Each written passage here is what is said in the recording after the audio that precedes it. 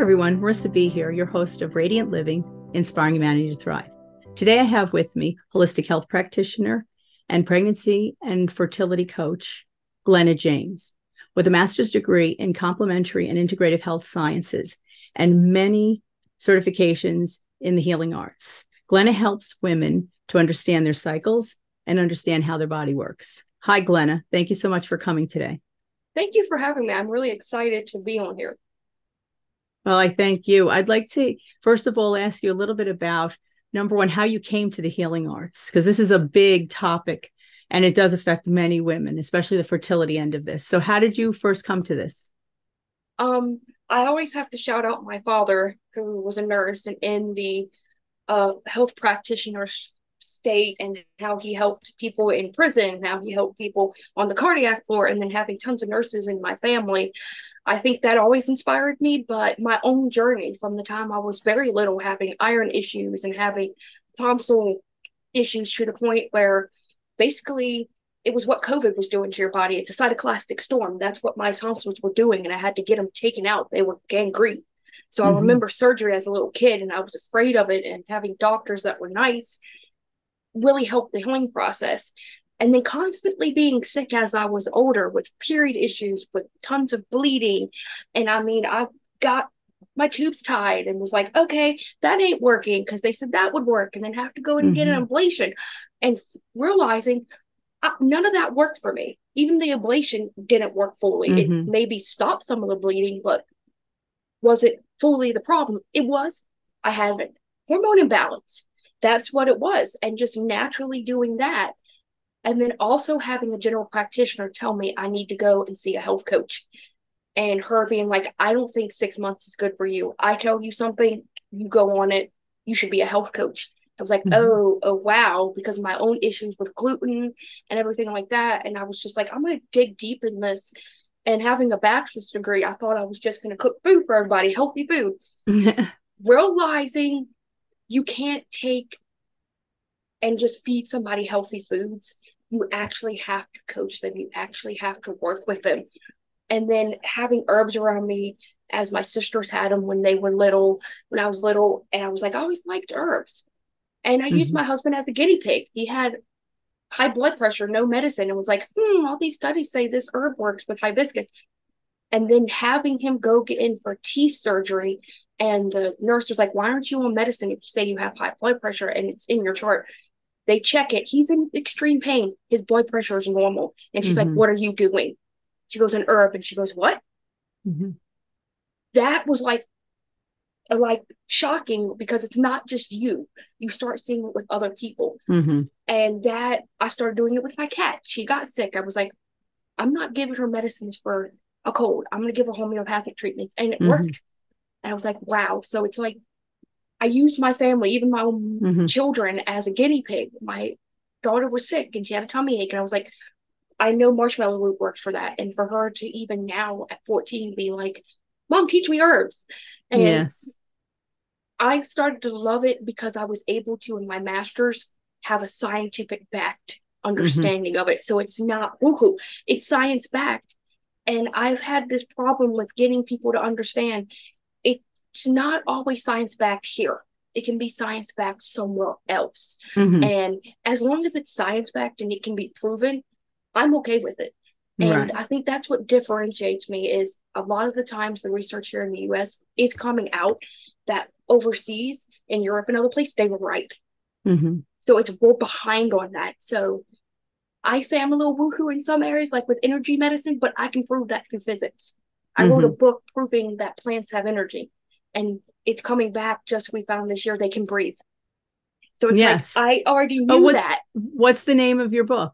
The energetic. Oh my gosh! Hold on a minute. The energetic of herbs. So it actually uses physics to back why pesticides are bad. Explain the photosynthesis is actually quantum mechanics, and I use research. And some of this was still very infant at the time. And I love that in my master's. That was my master's degree project. And now having stuff come out proving this, and it's like, wow. And that was just using basic physics that anybody can learn. And I took what I learned as my energy medicine class, which where they were talking about the physics of the body, to plants. And so somebody comes to me and say, oh, energy is just woo-hoo. I can be like, no, I can physically explain that to you. We wouldn't have electrocardiograms. Right, exactly. Right. Isn't it all So electricity? Right. yeah. So it's interesting. And they actually proved that with energy medicine, before hormones get to the body, it's an electrical chemical signal first, and then it's the hormonal chemical next. So it's the synapses firing off energy, then a chemical signal is done. So you need one without the other. So it's very interesting. So Yes, I it think is. And all that's why that, I liked your work. That's why I liked your work, because first of all, you have obtained a master's in complementary and integrative health sciences. And you come from a background of healing practitioners that were in the sciences in nursing. And you mix the two because you also use herbalism, because I know you have certification in herbalism. And that to some degree is science.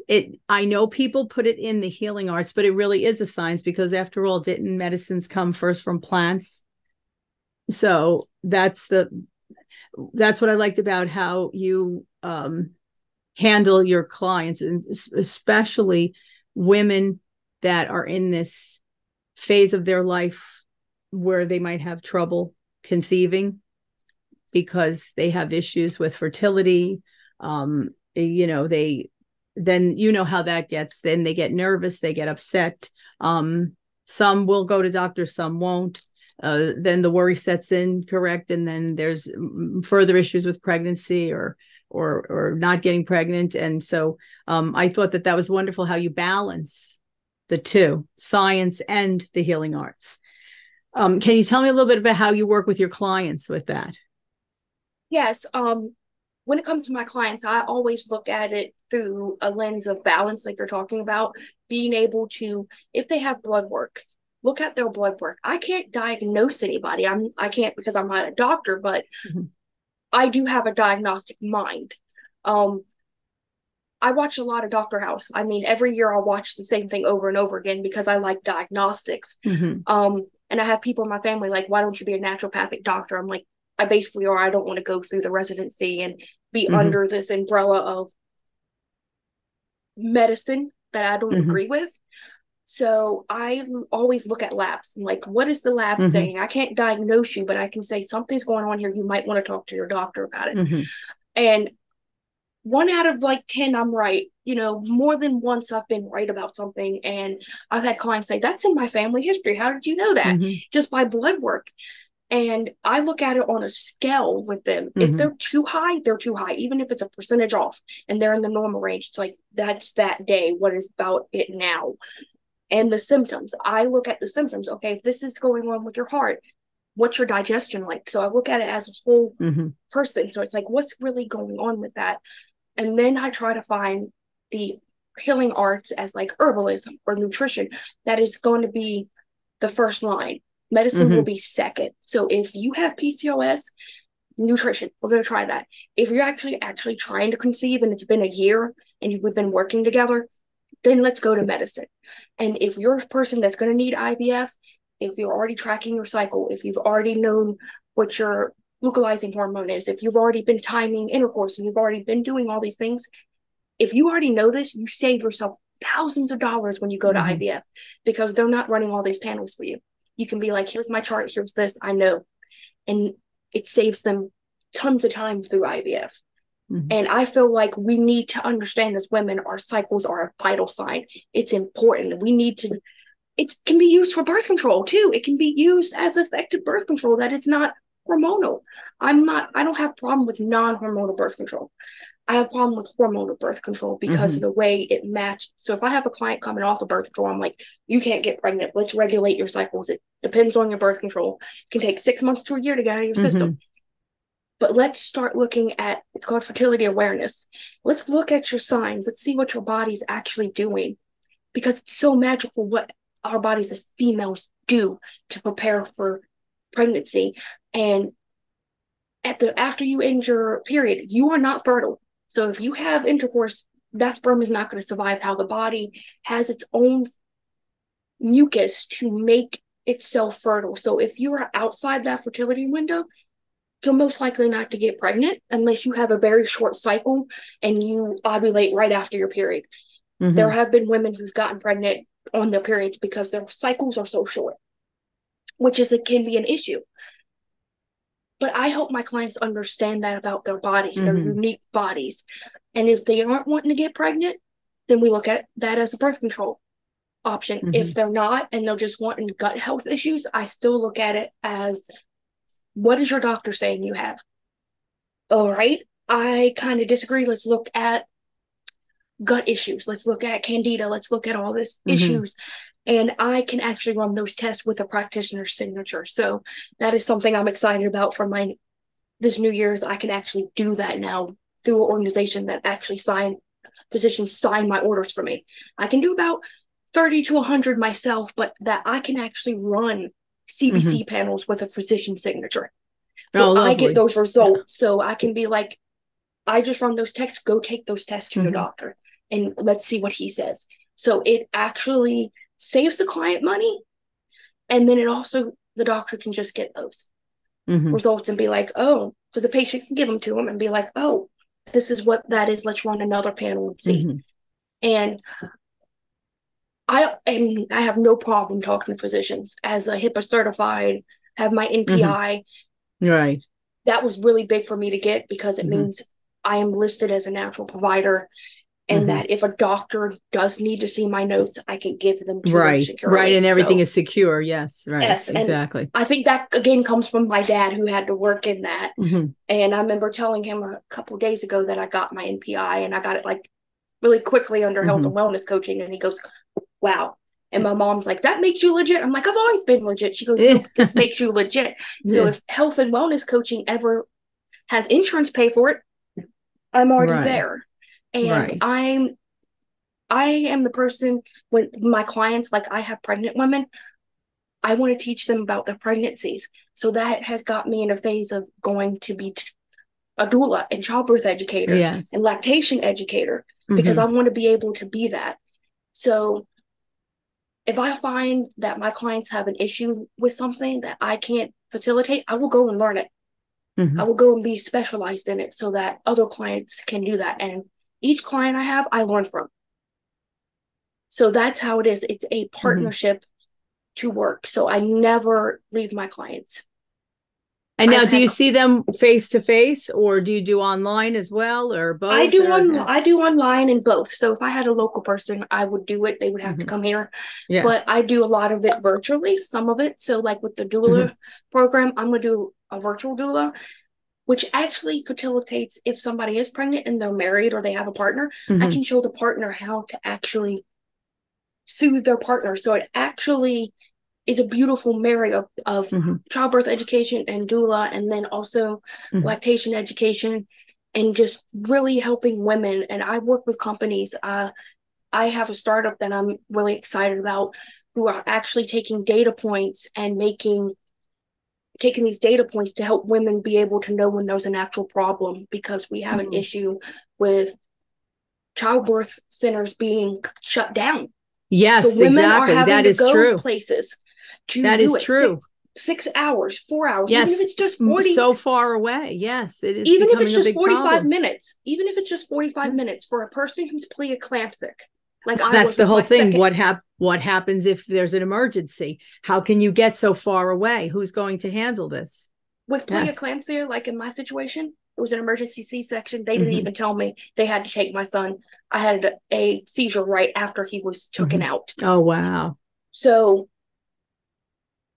what if I had to travel 45 minutes and wasn't at my doctor's right away? I went to my doctor's appointment in the hospital right away.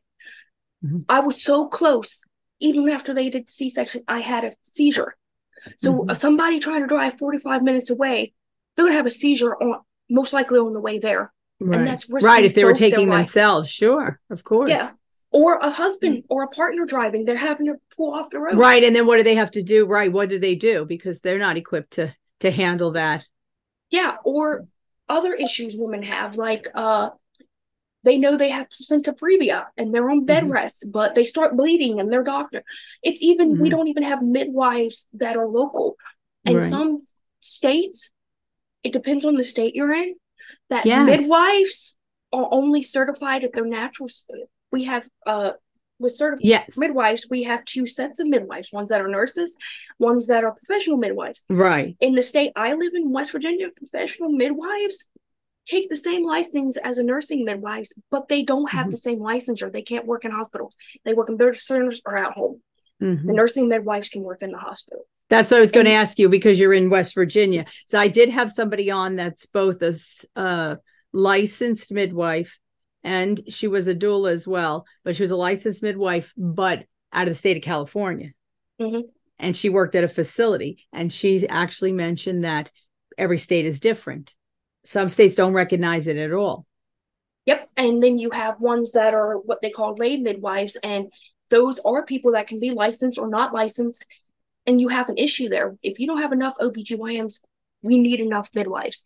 I don't have the tactical knowledge to be a midwife. I would love to, because it's in my family history. But I think birth work in any stage is going to help women. And we need to be that gap. And I have figured out, and I don't like it, because the medical system, this is why I help my clients too, because the medical system is doing what it's doing and it's collapsing. I'm just going to be it is. That.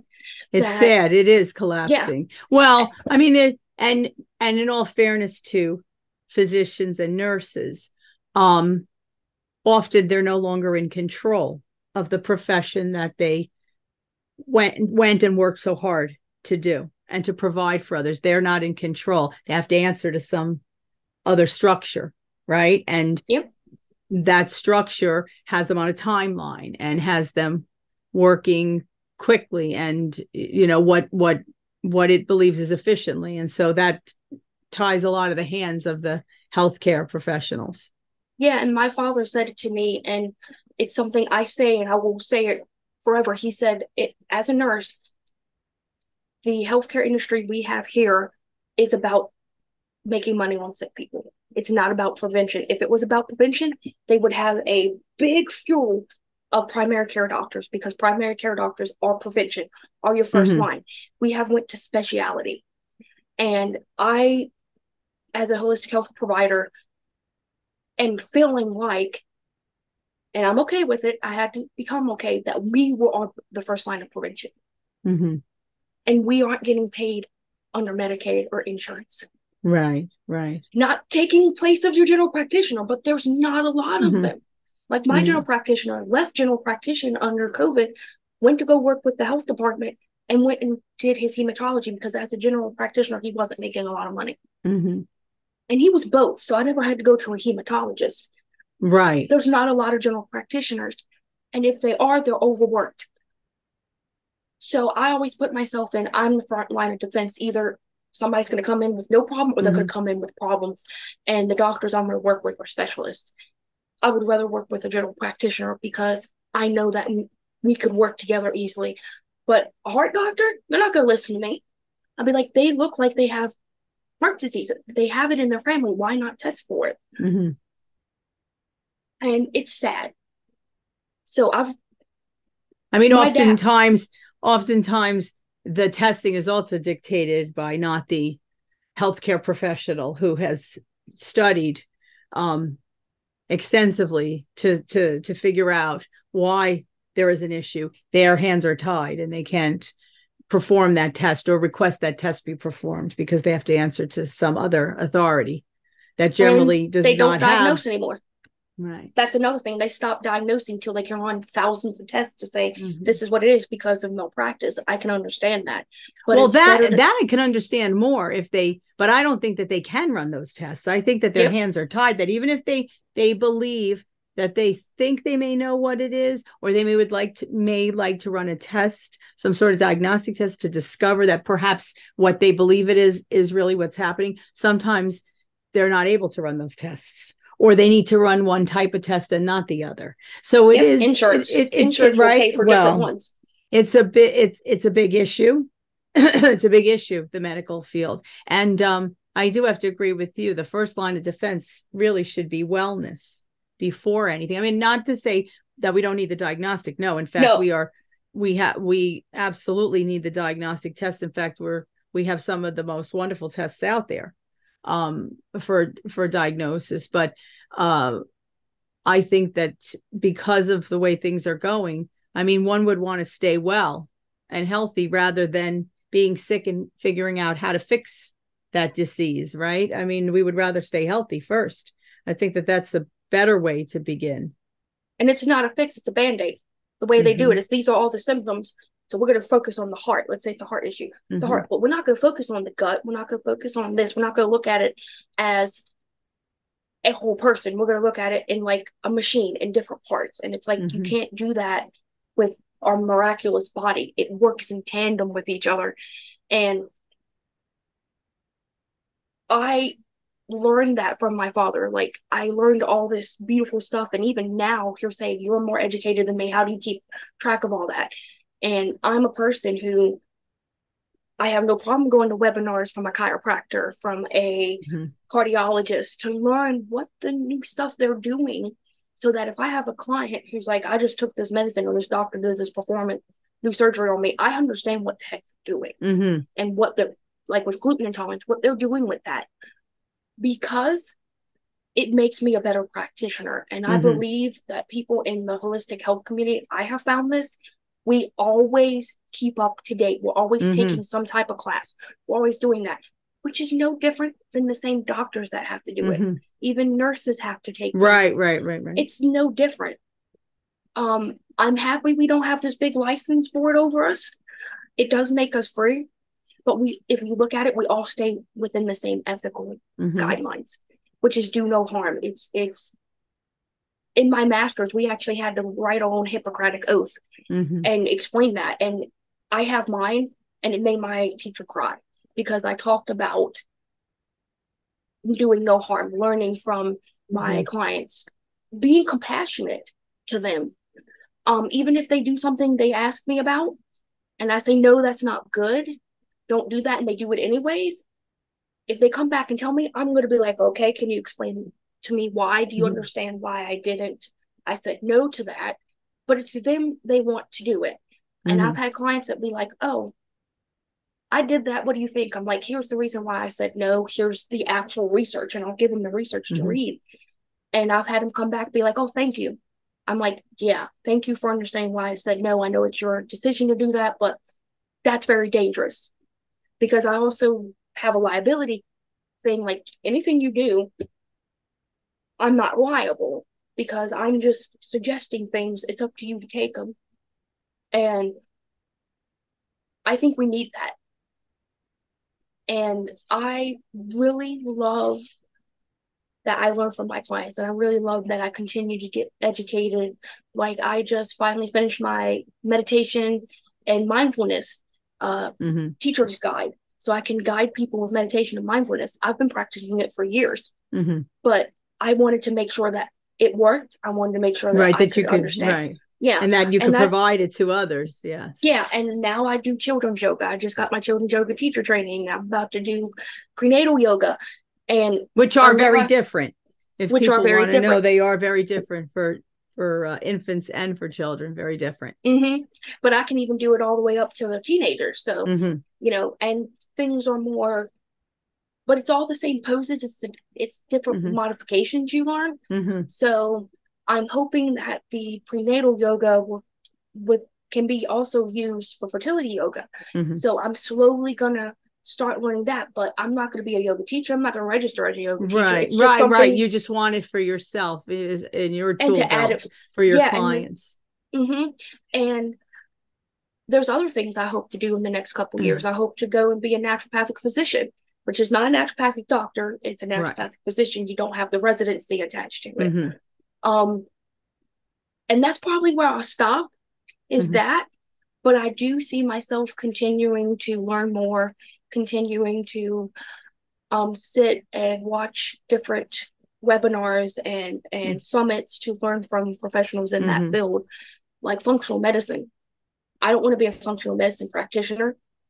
Naturopathy would be my way to go, but I do use functional medicine techniques because I love that. So I think it's encompassing with everything with my client. I know that's a long-winded speech. Now, with all of that, you also have a podcast that Yes, you I do. run. Can you tell me a little bit about that? Because I know now you said you've written a book. Now you have the podcast as well. Let me hear, what's the name of the podcast? The Holistic Link podcast. And tell the audience a little bit about that. What exactly are you doing with the podcast? My podcast is my way of networking with other holistic health practitioners, other practitioners. One, for them to get their practice out there, but also I say it's my voice behind my blog. It's where they can hear me. They can hear the people that I'm facilitating around me, because if I can't help someone, I know people Right. that You can. need, yeah. It's a network. That's really what it is. It's a network. And we're all in the healing arts, and that's really what we should be here for, right? That's wonderful. And that's what you do, right? So you can provide services to your clients that you might not be able to do, but you know where they can go.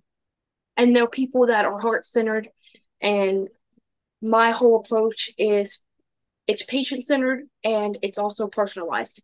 So this client over here might need these hormone tests, but these client over here don't. Mm-hmm. So it's very personalized, but it's all patient-centered as well. And I've had clients where I've gotten a call for them, I've only got 2 questions out. Mm-hmm. What did you do this week? What did you add? They tell me, and then they're asking me questions. Mm-hmm. And then me at the end being like, okay, I recommend you do this for the next time. And I'm just sitting there like, I have like 3 questions here. I got it. Mm-hmm. And have to learn that I didn't need to ask that third one. They offered it to me in that situation. And how with that, it's made it easier for me because they are open, and how much information I get from that, and how much I had just the last client tell me that I'm empathetic, and it was beautiful that I'm listening. And even though they've done something that wasn't recommended, they still come back to me and ask me if that was right. And I was just like, I told you my opinion. Now you're asking for it again. Now I got a little scared. And I was like, here's the reason why. And I asked her, I said, I have a colleague that does this stuff more. Can I consult with her? And I just told her, I was like, hey, I have a client who's doing this and I disagree. I told her the reason why, and I gave her I know you have more resources, can you hand them to me? She did. And by the time I came back with that, the client was like, oh, okay, thank you. And was like, I won't do that again. I'll do this what you right. And being able to have that to when I don't feel comfortable, even though I know I'm right, having someone else that's more specialized in it to be like, am I saying the right thing here? And based on research. And I was happy that the client understood that, took the links and read it and understood, and was like, oh my God, thank God I didn't hurt myself. I'm just like, yeah. It was aromatherapy based. And I was just like, please don't drink essential oils, don't. And I'm just like, you're not supposed to, but people in certain communities are. And it's like, so it's that debate between science and what they think is okay. And it's like, I'm staying on this side, and it's hard when it's like with herbs. Why are you taking that herb? You're pregnant, because I read it in a book where my friend told me, okay, your friend told you, but I'm an herbalist. Don't do that. So it's like that. Right. Because there are some that could be harmful. Yeah. And it's like, but my friend told me who just sells these products. I'm like, that's what I have an issue with the healthcare field. In holistic health, there are people out there who have no certifications. I'm not saying you have to. No knowledge. They just learn it from the internet and they just tell everybody. That's why when I write my blogs, I have researched every single thing and I will put on there, can I take when you're pregnant? So that people understand that. Because I feel like people that just get all these herbs and say they're herbalists and teach their friends about it is bastardizing actual herbalism and causes harm. And that's why people like me and you, we have to worry about getting sued. We have to have that liability. And when you're a small business, you're not going to get an insurance company to cover you. Even a limited liability company only is allowed so much. Right. And well, it does make it bad. It does make it bad for others that have done the studying, done the certifications. It does make it bad. I know that that's a concern for a lot of people in the healing arts. That is a concern, because you want to make sure that really it's all about the clients, and you want to make sure that the clients stay safe, even though sometimes they do their own thing. They don't necessarily listen to the healing arts practitioners. They don't listen, they do their own thing, and they can harm themselves in that way. But you want to make sure that no harm is coming to them from you. Yeah. As a practitioner. Oh, now, yes, is your blog on your website? Because yes. How does one find out about your podcast? Is that also on the website where some people can listen to the podcasts? Yeah, my podcast and my blog is on my website, and also my blog podcast is on Spotify and Apple. You can find it. And I have my services on there. I'm about to launch my natural pregnancy childbirth education, which, since I've had 2 kids, I've read a lot of books. I know about pregnancy. I've already took tons of classes and certifications. It's just, I feel the need to get a childbirth education certification to be able to facilitate that more.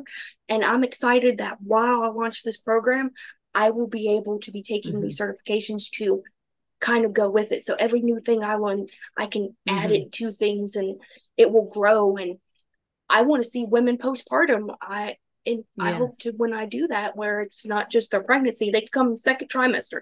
And we talk about that. And then we have one meeting at the end when they have the baby, because if they have any concerns with lactation, I can help them with that. But I'm just an educator. If they need a lactation consultant, I know people that can do that.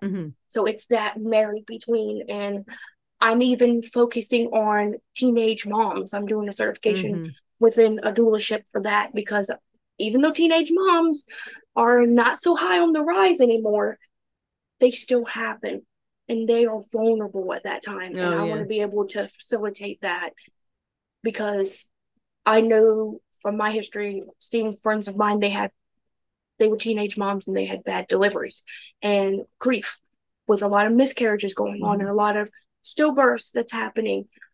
I want to be able to facilitate that in the grieving process. And as a very sensitive person, that's going to be hard for me, but it will teach me boundaries. It will teach me to be able to facilitate someone's healing journey in that. And the infant mortality rate and the maternal mortality rate is going down. And I feel this call to help stop that in any form. And I hope if there was a OBGYN listening or a midwife will reach out to me to be part of that network I have, so that we can facilitate that, so babies aren't lost and women aren't lost. And it's sad we live in a country where we have all this science, and it feels like we're living in a third world country from pregnancy. And we're supposed to care about the unborn babies, and it's just mind-boggling. We say we care, we don't want this to happen to them, but you can say one thing and from politics and all this, but the way you're putting it out there isn't. But in all fairness, we have to say that not every person that's expecting a child seeks services. So often that's another issue altogether.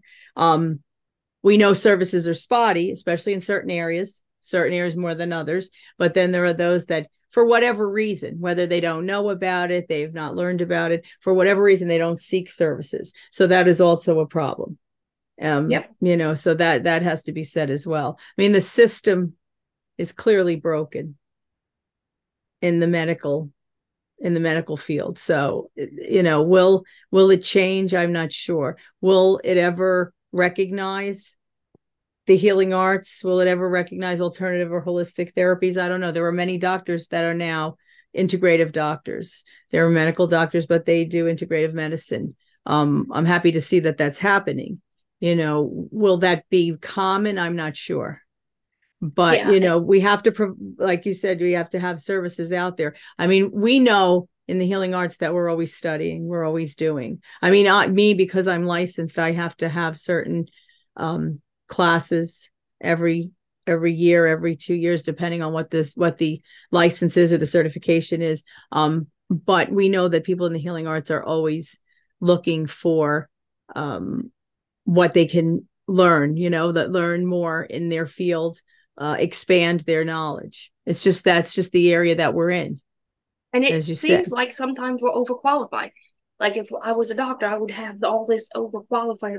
And that's what surprises me. And a medical doctor has a bachelor's degree, and then sometimes they get their specialty and their master's and in their doctorate.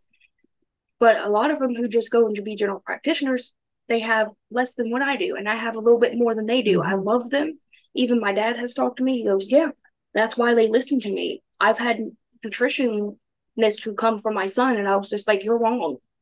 And they're like, oh, I didn't know that. And they're like, okay, I'm not going to be a nutritionist anymore. I'm going to go ahead and be a holistic. I have to keep my nutritionist license, but I'm going to go and be a holistic practitioner. I've had those, and I've met those that have already done that because they learned about it. And it really changed my perspective on nutritionalists, and how having friends now and colleagues have said, yeah, I changed over, and that even insurance don't pay for nutritionalism a lot anymore, or nutrition therapy. So right, the insurance, well, but it's sad to say the insurance doesn't pay for a lot of things, and even the professionals that can file insurance don't necessarily get paid properly either. So it isn't really all it's cracked up to be, whether what I'm saying, whether you can or cannot file insurance. It's not all it's cracked up to be. Because oftentimes, yes. In fact, I remember many years ago, a family member had a doctor. It was in the state of New Jersey. And he was a licensed medical doctor, and he had been practicing for years. And he had what he called his wall of glory. And many of the checks that would come from the insurance company were so low that he would just paste them on the wall because they were absurd. So he never cashed them because they were ridiculously absurd. And so he actually had a wall of glory because for his services, those checks were terrible. And I mean like $1.10. That's what I mean. That's why he had a wall of glory. So, insurance is not always necessarily everything that people think it is. It's the services that we need to provide for people. It's the services that we have to provide that we really should be providing in the most efficient way for people. And we have to give them also an opportunity to select for themselves, really. If they feel that they want to go to someone that only uses herbs, then that's where they should go. It should be something that's their decision. Consent. Yes. Yep.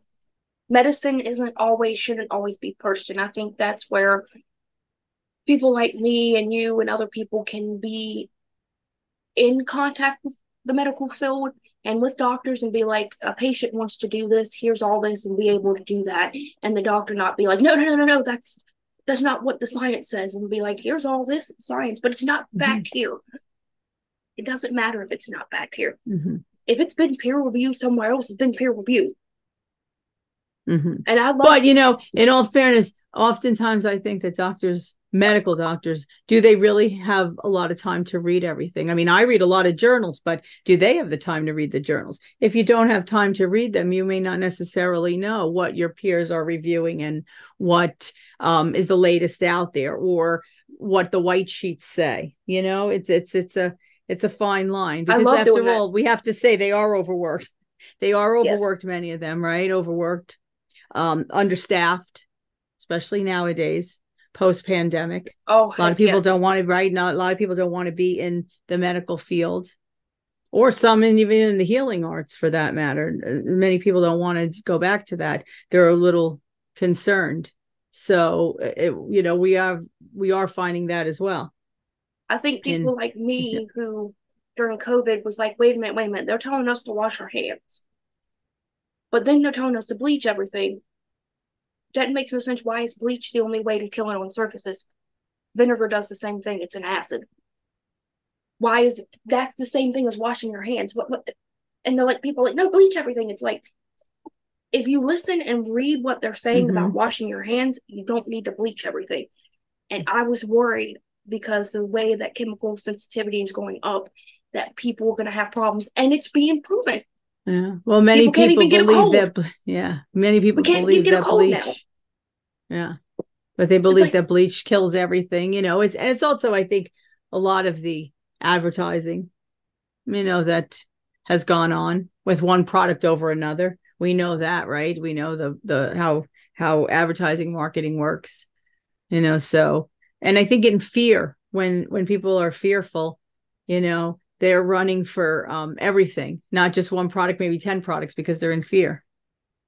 Yeah, so and I believe health practitioners like me and you who stayed on that side of it got kind of looked at weird. We got looked at weird, like, wait a minute, that's going against this and this and this. We're not telling you not to go with the CDC. We're just saying, think for a minute, because you're doing all that, you're going to cause harm to yourself. And now, why is there asthma rates going up? Why are these? And it's like, think about it for a minute. Well, chemicals, right? Chemicals in general are no good, whatever that chemical may be, right? I mean, we know that now more and more. So, when you're bombarding your system with chemicals, what damage is it doing? Yep. What long-term damage is it doing? But again, fear makes people do a lot of different things. Sometimes you couldn't tell anybody, don't do this or don't do that, or use this instead of that, because really, how many people would listen, when they're in fear? They're going to do what they feel is right for them. Yeah, and it's a lot of education, I think, in the healing arts. Like they're saying, we constantly educate ourselves, but we're also educators as well. And that's something I had to really burn down. Like, I don't want to teach anybody, but I've had to learn that comes with coaching, is being a teacher. And I think I have a knack for it. I couldn't do it in school or in a college, but I think I can do it in a one-on-one setting or group setting. Well, I mean, you're proving that you have a lot of clients. You're a busy person, especially in the fertility and pregnancy that's avenue. New, so I'm waiting to get clients. COVID kind of tanked my clients, so I'm building them back up. because no one-on-one, and it had But I mean, in West Virginia, I'm sure you're very busy because, and I'm sure that it will, now that things are going back. People are always looking for the services. But so now tell me, how can people get in touch with you? You have the website, you have the podcast, you have the blog. The blog and the podcast can be seen on the website. So I want to make sure that I have all your information in the description box, especially clients in your area, because I'm sure that they want to know how to see. I mean, I know you do. Yes, you see clients all over, and of course you're online. You use the internet. So, but I know that the people near you definitely want to have information. So I want to make sure it's all out there to provide to the, and what's your website? Can you tell us the website? theholisticglen.com. And you can find me on Facebook and on Instagram at The Holistic Glen by Glenna James. Yes. And I will put those on there too. I will make sure that the audience knows where to get a hold of you. And Glenna, I want to thank you so much for coming on. I know we could talk about this forever. My God, this right. Once again, I tell all the people that come on, all of my guest speakers, I mean, we're only just beginning to scratch the surface with all these topics. I think that they're needed to be out there more and more, and for people to know where they can get the information if they choose. That they have the right to have all this information on hand. So again, thank you so much for coming. And I want you to thank you. Have a wonderful holiday and have a great evening. Thank you. Bye, Glenna. Bye.